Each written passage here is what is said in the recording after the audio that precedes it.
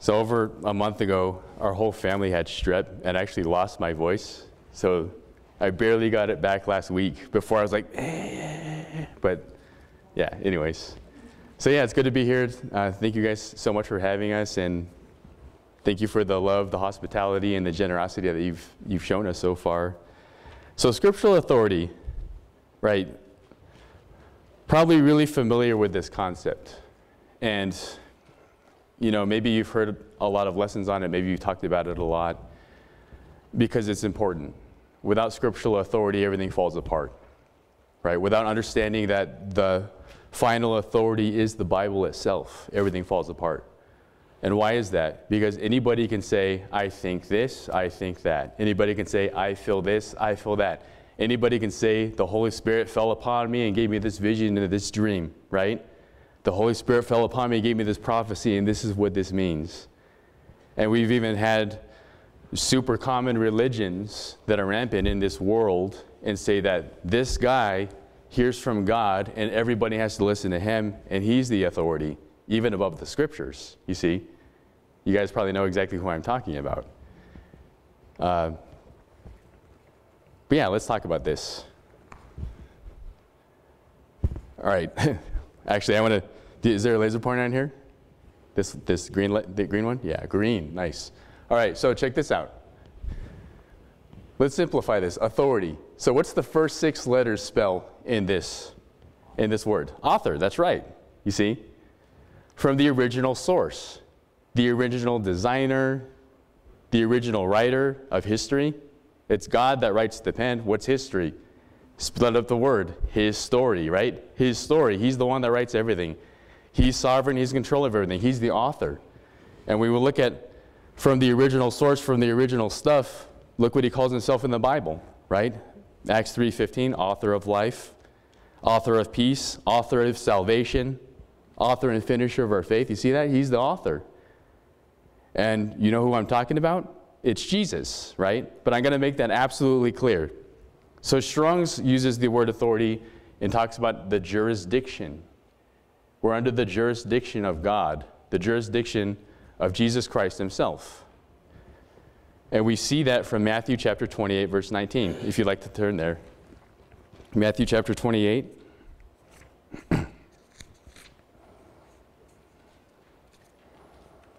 Actually, 18 through 20.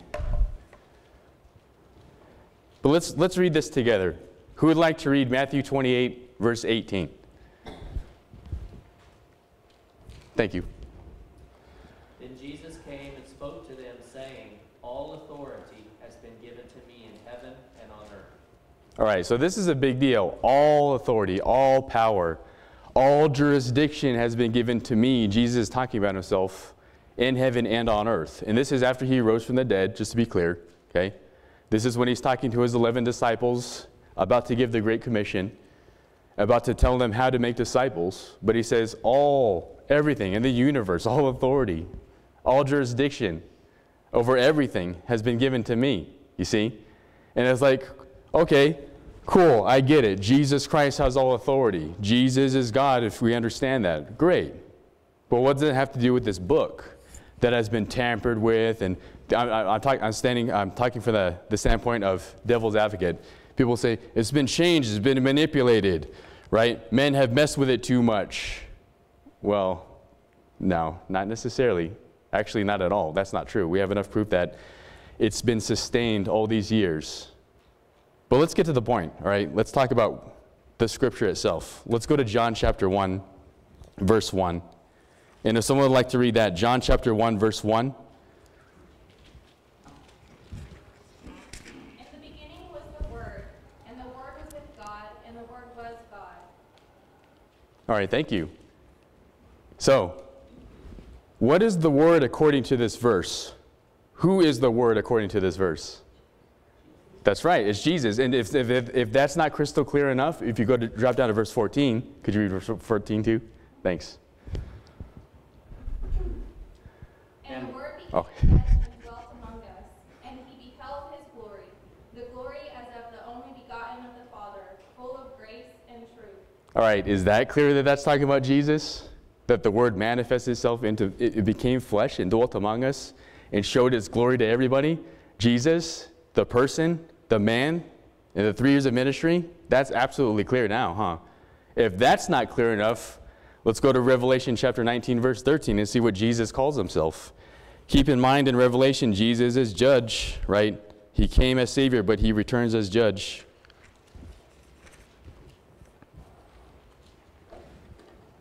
And depending on what translation you're using, the heading of that paragraph, it's talking about Jesus on a white horse, right? But let's just read Revelation chapter 19, verse 13. Who would like to read that? He is clothed with a robe dipped in blood, and his name is called the Word of God. All right. Is that clear enough that Jesus himself is the Word? You see? See, if you put the pieces of the puzzle together, if Jesus has all authority, all jurisdiction in heaven and on earth, and Jesus makes it abundantly clear that he himself is the Word of God, then that tells us what has all authority and jurisdiction over in heaven and earth. What tells us? I mean, what does it tell us? It tells us that this book has all authority and jurisdiction over everything. Crazy, right? But awesome. All right, so notice at the bottom I put this note. If this is true, how we treat Jesus, how we treat the Word is how we treat Jesus, our God, our Lord. Jesus as the person. Jesus as part of the Godhead. The personal relationship that we claim to have, or maybe we don't have it, because that determines how we treat his Word, you see. I mean, his Word, the way we treat his Word determines our relationship with him. All right. But you know how many... You may have heard so many times, I know Jesus, I have a relationship with Jesus, me and Jesus have an understanding, I feel this, I feel that, right? We hear that a lot. God told me this. Have you heard that a lot? God told me today that this and this and this is going to happen, or God told me to do this. God told me to cook this, right? God told 2 of you to make spaghetti today, right? Interesting.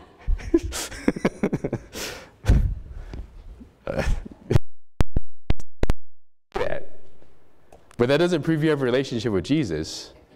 What proves is how you respond to his Word. What proves that you have a relationship is how you respond to his Word. Jesus the person, Jesus the Word. Let's go to Matthew chapter 8, and let's look at the faith of the centurion. A familiar story. But look at it through the lens as if, oh, is this how I treat the Scriptures? Is this how I treat the Bible?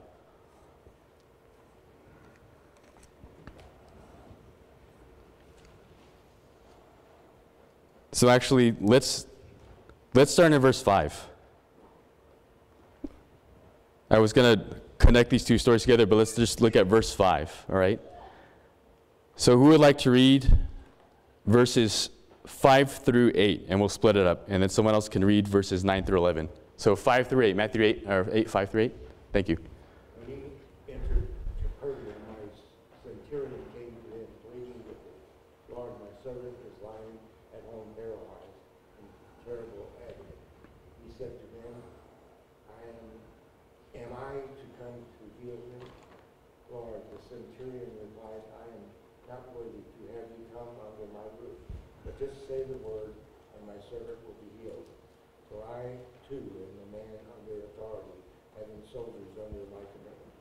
I say to this one, go, he goes, and he goes, and to another, come, and he comes, and to my servant, do this, and he does it.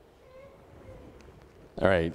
So this is interesting because right after this happens, Jesus is like, wow, this is amazing. Look at the faith of this person. And it's because something that he said and something that he understood right here in the last verse that was read in verse 9. Right? He said, I too am a man under authority and understand authority. And then Jesus says, oh man, such great faith I haven't even found in Israel. But we'll let somebody read that. Who would like to read the rest of it? Verses 10 and 11. Thank you. When Jesus heard it, he marveled and said to those who followed, assuredly, I say to you, I have not found such great faith, not even in Israel. And I say to you that many will come from east and west and sit down with Abraham, Isaac, and Jacob in the kingdom of heaven. All right, so you see how he says he recognizes the great faith because this guy understood authority. And according to what the centurion said, he said, I too am a man under authority, but I am too a man that has authority over people, has authority over my soldiers. Centurion, right? Over up to around 1,000 soldiers, right? That's what they had authority over. So how does that work? When the centurion says go, what happens? What do the guys do under his authority? It's as simple as that. Come. He says come, what do? Yeah, that's right. And then so we think of the scriptures when Jesus says do or do not. Live this way, don't live this way. You see? Are we responding to Jesus the same way that any person under the centurion would respond? Because that's how we know that Jesus recognizes, oh, you have faith in me. You see? That's another thing. I have faith. I believe, right? And James 2 clarifies that faith is dead without works. By the way, if we have time, maybe we won't. When we talk about that word belief in Greek, pisteuo, it means to commit. Did you know that? It means to commit. When you look at John 3:16, whosoever believeth in him should not perish but have everlasting life. It's actually whosoever committeth. It should say committeth. Whoever commits to me, not just believes that he exists. James 2:19 says that's demonic faith. Even the demons believe and they tremble. Many people say they believe in God or actually do believe in God. But when the rubber hits the road, it's the commitment. It's the level of the commitment that Jesus recognizes. And that connects to this authority that we're talking about right now. How we respond to him, his scriptures, and him directly, it's the same thing. All right, any questions or comments so far?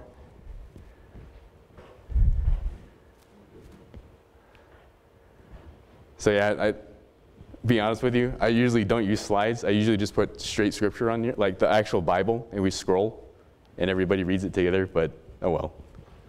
Hopefully the slides are helpful, I don't know. All right. So I've been talking about this in different ways, but let's go to John chapter 14. And we're going to start in verse 15.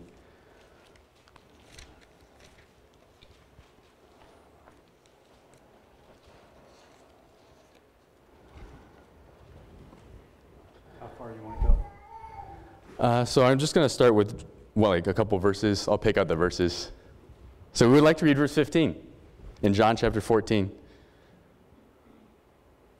Oh, go ahead. If you love me, keep my commandments. All right, cool. So mine says, New King James says the same thing. Does anybody have ESV or New American Standard? Does it say a little bit different? There's a one-word difference, I think. Will, see? And I like the ESV translation because if you love me, you will keep my commandments. See the difference? If you love me, keep my commandments. That's New King James, King James. Prove it to me, right? But ESV words it differently as a promise. If you love me, you will keep my commandments. You see? That actually makes a lot of sense. You know why? Because that's how all relationships work. If you love me, you will show me through action. You see? If you love me, you will show me through commitment.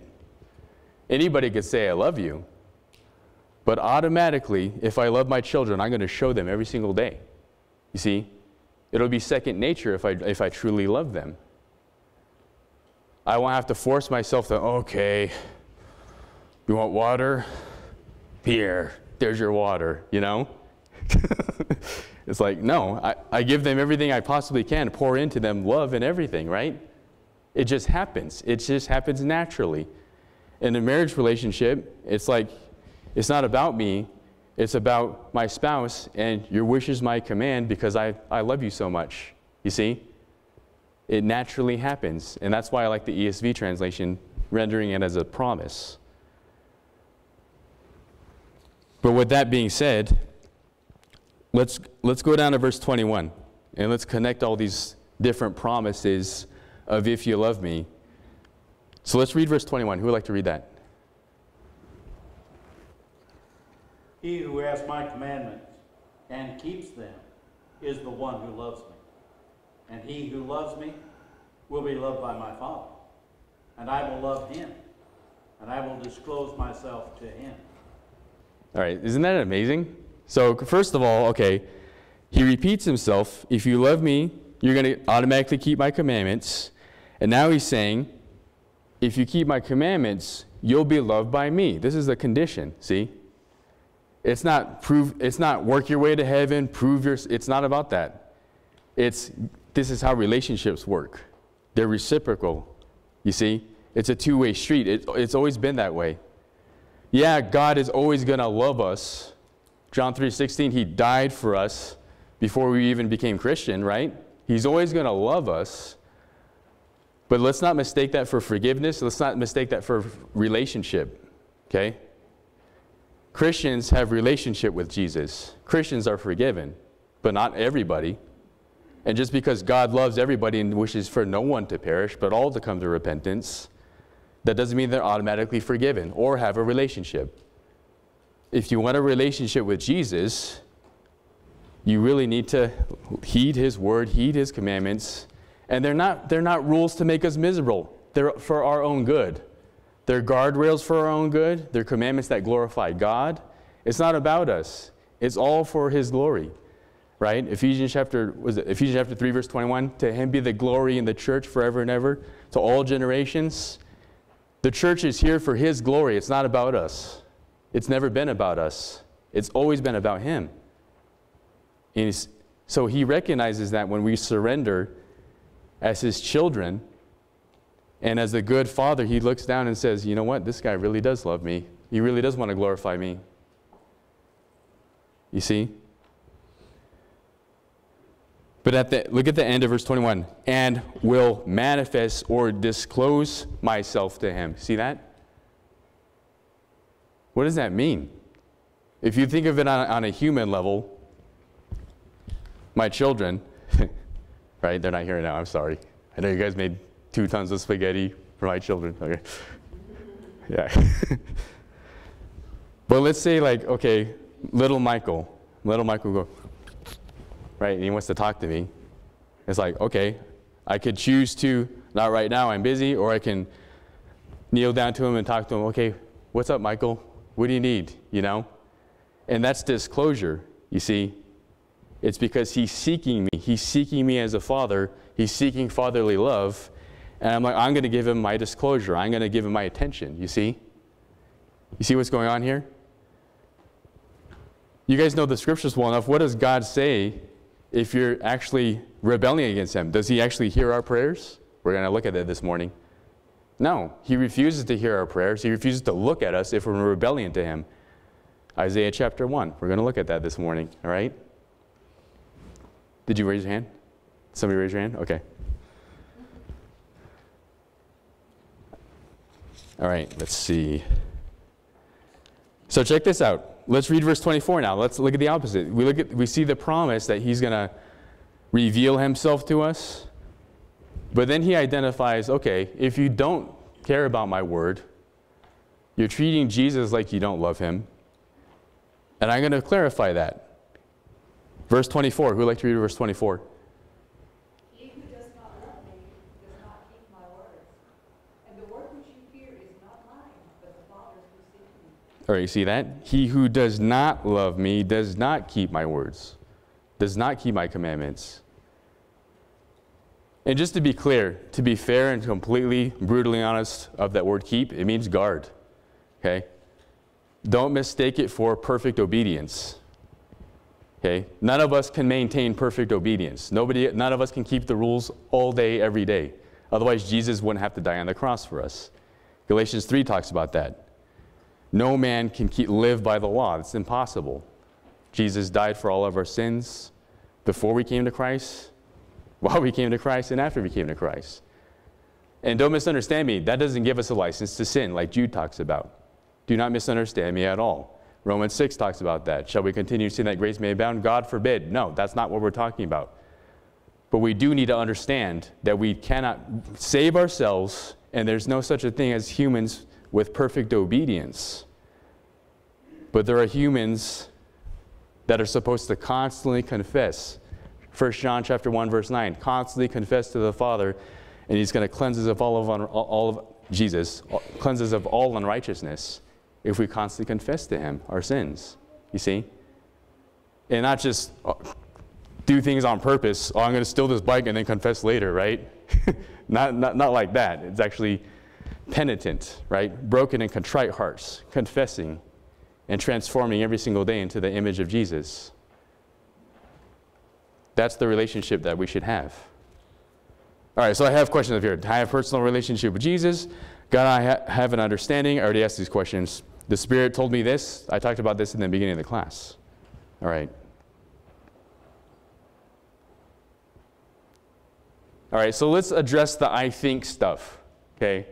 This was fresh on my mind because I studied it with a new brother in a coffee shop because he was questioning, well, I heard this and I heard that, and I heard this on YouTube, talking about the end times. We're not going to talk about end times right now, right? But just letting you know, that's a waste of time. When people try to talk about end times, pre-mail, all that stuff from Revelation, people try to go to Revelation first, even though they don't understand Daniel. You see, it's a huge waste of time, you know, for everybody. We should be out there talking about the essentials, talking about salvation, not arguing about Revelation. But regardless, look at what happens when we argue about these things and what Paul says. So 1 Timothy chapter 1, verse 3.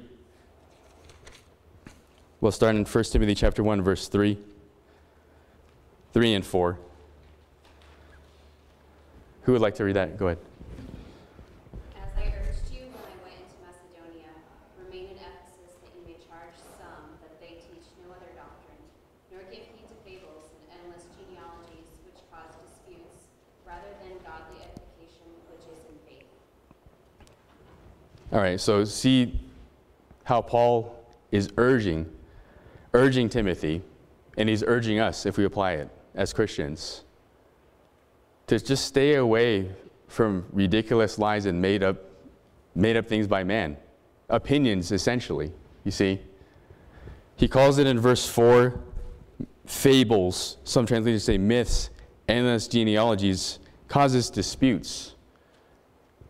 The church is supposed to build each other up and build other people up. You see, we're supposed to be loving. The goal is love, not arguing about nonsense, not arguing about opinions. Verse 5 clarifies the purpose of the commandment of the Lord. Who would like to read verse 5?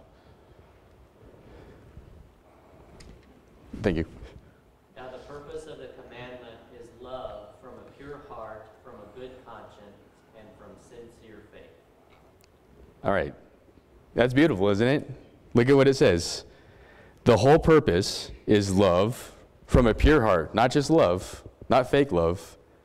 And obviously there's different loves in Greek, but we're not going to get into that right now. Good conscience, sincere faith. So pure-hearted love, a good conscience. What's a good conscience? What is that? What is he talking about? If you're going to simplify it, what's a good conscience? Yeah, doing what God's word said is the result of the good conscience, absolutely. But before you actually start, before you act, what's the good conscience? It's having a rightly trained conscience.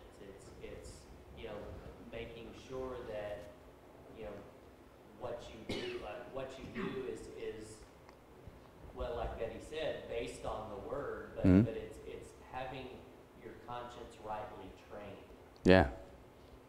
Yeah, that's a good one. Any other thoughts?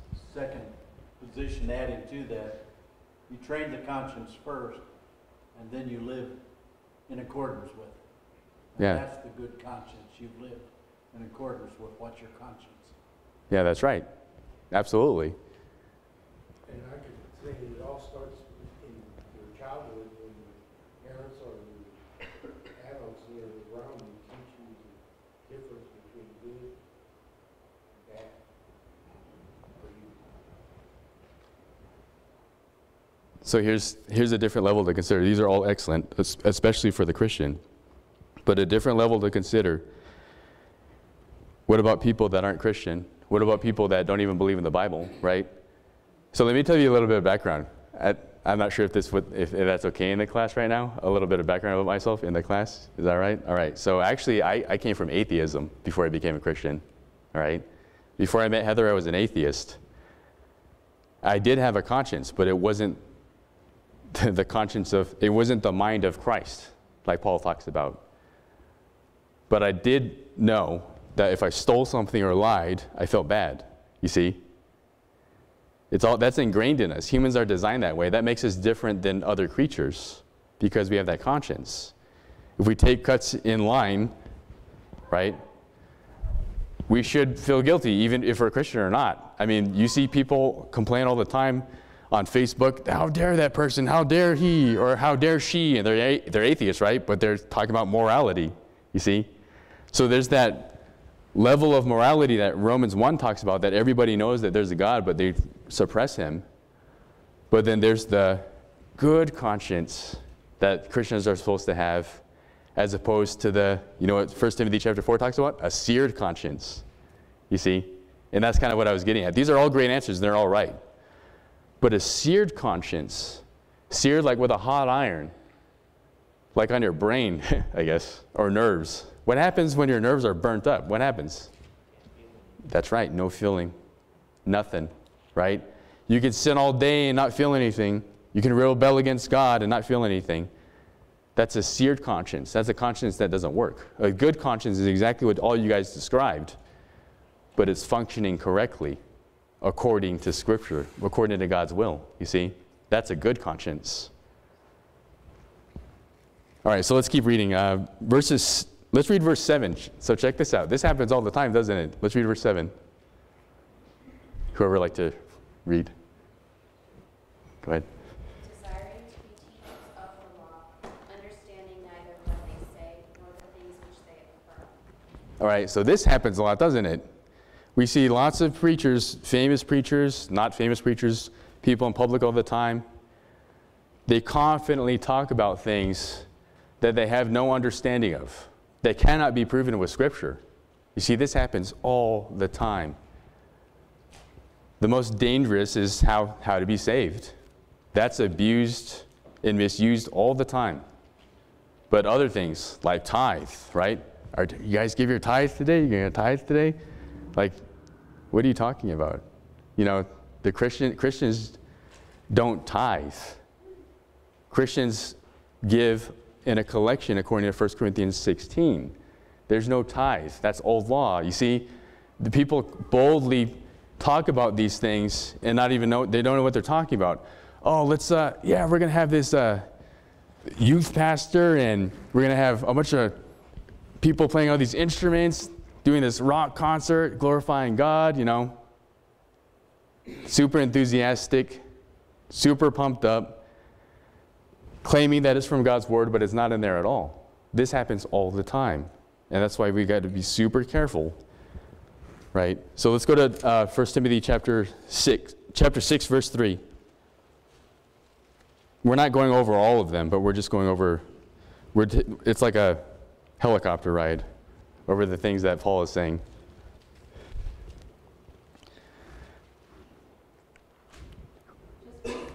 Let's read 3 and 4. Thank you. If anyone teaches otherwise and does not consent to wholesome words, even the words of our Lord Jesus Christ, and to the doctrine which accords with godliness, he is proud, knowing nothing, but is obsessed with disputes and arguments over words from which come envy, strife, reviling, evil suspicions. In verse 5. I apologize. I should put that on there. That's my bad. Wranglings of men of corrupt minds and destitute of the truth, who suppose that godliness is a means of gain. From such withdraw yourself. All right. So look at how Paul put it. It's like, okay, you have this conversation with somebody that's teaching something that's not scriptural. And it's like, okay, maybe they're just a little off, right? And that's okay. Maybe they just don't know. And that's fine. But let me give you an example. I studied with a youth pastor from Calvary Chapel years ago about eldership. about pastors. What is actually a pastor? So I went through all of that with him. 1 Timothy chapter 3, the qualifications. Titus chapter 1, the qualifications, right? So I went over the qualifications with him. You know what his response was? He said, those are just suggestions, right? Those aren't really qualifications. Those are just suggestions of what a pastor should be. You see? So it's like, okay, fine. Given the benefit of the doubt when you study with them, maybe they just don't know. That's fine. But when they sit there and say, nah, I disagree with God's word, even though it's crystal clear, you see? That's what Paul's talking about right here, you see? Destitute of mind, you see? All right, finally, verse 20. Verse 20, what are we supposed to do? What are we supposed to do? As Christians? Those who are sinning rebuke in the presence of all, that the rest also may fear. Oh, sorry, 6:20? Oh. I'm sorry. Oh, no, you're good. I'm like, whoa. New glasses. O Timothy, guard what was committed to your trust, avoiding the profane and vain babblings and contradictions of what is falsely called knowledge. All right, so there you go. Avoid it. Avoid all opinions. 2 Timothy 3:16 real quick. You guys know this. And 17. The way that Hugh taught me this years ago, he drew a box on a piece of paper, and then he wrote this in the box. Anything outside this box, no, right? It needs to be in that box. Reject anything outside this box. So we would like to read verses 16, 2 Timothy 3:16 and 17. All Scripture is given by inspiration of God, and is profitable for doctrine, for reproof, for correction, for instruction in righteousness, that the man of God may be complete, thoroughly equipped for every good work. See that? I put on here, no opinions, no myths, no conspiracies, no heresies. It's not in there. It's not in the Scriptures. But stuff outside the Scriptures, when we try to bring it in, that's when all this stuff happens that Paul's warning us about. You see? All right, how much time do we have? About 10 minutes. 10 minutes? Okay. All right, so any comments or questions about what we just discussed? Taking a scripture out of context too is a big problem. Oh, absolutely. Taking Scripture out of context like Satan did in Matthew chapter 4, right? He tried to use Psalm 91 and say what it really didn't mean. And we'll talk about that. We're kind of going to hit on that when we look at this. So I want you guys to consider this, okay? Scripture. Again, during our age and time, our time and age or era, the common thing is God said this to me, I feel this and I feel that. The Spirit told me this. It's so super duper common right now, at least where we're from. We have these conversations all the time in Tucson with people. But I want us to consider this. It is written. All right? So first of all, remember in Exodus? So, finger of God, right? The Egyptians recognized, oh, it's the finger of God that is producing all this power and these wonders and signs, right? Everybody saw that. So later it's revealed in Exodus 31 that the finger of God wrote the law. The old law, the law of Moses. Isn't that interesting? Did he have to do that? Did God have to write down a law for mankind physically? He didn't have to do that, but he chose to do that. I'm glad he did. Because this goes back to the beginning of our conversation. Anybody can say, I think. Anybody can say, I feel. Anybody can say, God told me. But if it's written down for all men to compare and prove, it's irrefutable. You see? That's so beautiful. I love that. The finger of God wrote it. And then when you look at it is written, it's 61 times in the New Testament. It is written. You see? The apostles, Jesus himself, they always appealed to scriptural authority. They always appealed back to the written word, the written law. They didn't just say, I think, I feel. You see? So let's go to Matthew chapter 4 real quick. We have probably less than 10 minutes now.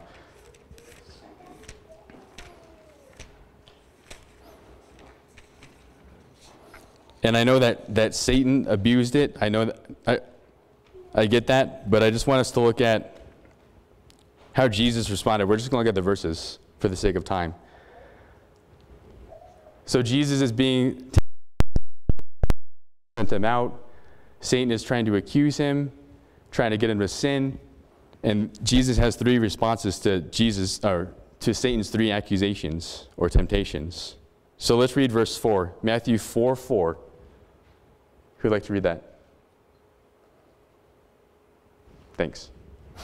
But he answered and said, "It is written, man shall not live by bread alone, but by every word that proceeds from the mouth of God." All right, I love this. All right, when we go to Deuteronomy 6 and 8 where Jesus quotes, I usually like to do that, but we don't have time right now, just to look at the big picture of what's going on there when they're in the wilderness and how God tells them that he humbled them to test them in the wilderness all these years, that he let them go hungry and their clothes didn't wear out to test them. I love talking about that because that's the Christian life, right? We're here, essentially life is a test. It's a test of faith, but it's also, the purpose of life is to worship God. Number one. And number two, what's the second greatest commandment? That's right. Love God, love your neighbor. Life is all about relationships. You see? It's not about stuff. It's not about status. It's about relationships. Relationship with God and relationship with other people. So anyways, all right. Look at verse 7. Look how Jesus responds a second time. In verse 7. Who would like to read verse 7 in Matthew chapter 4? Jesus said to them, "It is written again, you shall not tempt the Lord your God." Ran out of time. But you see my point? Oh, 5 point? Okay. You see, not my point. You see the scripture's point? And then Apostle Paul says the same thing. It is written. Romans 1:17, 2:24, 3:4, 3:10. That's not it. I only chose a couple of them. It's all over the place. But my point is this. Do we think that we're better than Jesus? Do we think that we're better than the apostles? Because they said it is written when they try to prove a point. You see? And that's exactly what we need to do. Show me the scripture. You see, that's the old radio show that I used to be on. Show me the scripture. That's how you prove what is true. And in context, obviously, because it could be taken out of context. Prove to me the context. All right, so any other thoughts or questions? And I think, just to go along with that, and this is one of the things that I've learned from Hugh since he's been here, is that, a lot of times it helps so much, I think, to let them read it for themselves. Instead of, us quoting scripture to them, and of course being accused of, well, that's just your opinion. Mm-hmm. You let them read it, and then let them respond to it, because at that point the choice is theirs. That's right. They can either take it or leave it, but it's not that, hey, this is my opinion to go along with your opinion. This is what's written. Yeah, absolutely. So yeah. I just have found that has helped me in the way I approach people now too, because instead of trying to beat somebody over the head with it, you just say, well, what does it say? This is what it says. Exactly. So I also learned that from you years ago, and I've also applied that. Anybody that I study with, that I evangelize to, in public places or whatever, I have them read it, if they're willing. Most are. The last guy that we studied with, he's a Catholic, and I showed him Mark 16:16. I said, what's this say? And he read it. He that believes and is baptized shall be saved. I was like, okay. So tell me how to be saved according to that verse. He said, well, you got to believe. And I wrote it down, believe first. He said, yes, that's what it says. And then I said, what's next? He said, baptize. I'm like, okay. Second? He said, yeah, that's what it says. And then what's after? What comes last? Oh, saved. I said, third. I said, believe first, baptize second, save third. Is that what it says? He said, yeah, that's what it says. I'm like, okay. So I said, and then I went to Acts 22:16 and said, what are you waiting for? And then it was a huge study. It wasn't just that verse. And he said, oh, I need to think about this. Let me get back to you. I'll let you know when I'm ready. So we haven't heard from him yet, but we'll see him when we get back. So, but anyways, yeah, exactly. There's no way out of it if they read it themselves and they actually use, logic, logos, the word it's connected to logic, right? Anyways, it's undeniable, right? All right, so how much time do I have now? Probably about, Jim, a couple minutes? About 1 minute. 1 minute? Okay, let's see what. Yeah, and I already talked about this, okay? So who would like to read 2 Corinthians 1:13? And then someone else could read Ephesians 3:4 back to back. I'll read from 13. Thank you.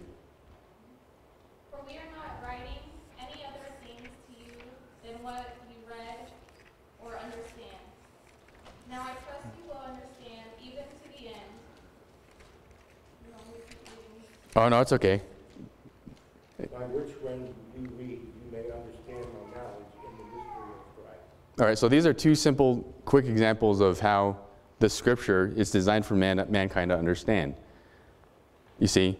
And God chose to use a written language to express himself to us. Why he did that? I don't know exactly why. I don't have the mind of God exactly. But I can tell you that I'm glad he did. And I give you the reasons before. I'm glad he did because this is what it says. I don't care what I think or you think or what I feel. See? So, yeah. Thank you so much for your time and attention. And yeah, see you again soon.